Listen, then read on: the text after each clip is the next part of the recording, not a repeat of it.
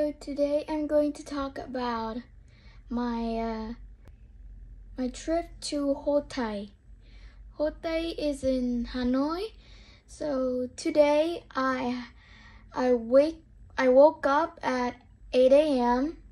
I bought some bread and porridge for breakfast.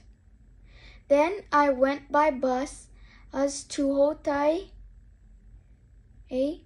with my mom and my brother.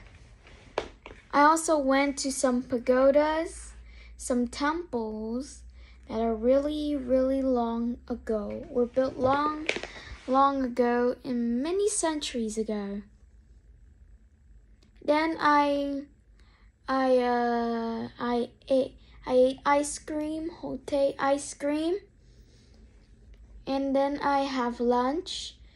I have a kind of like shrimp cake.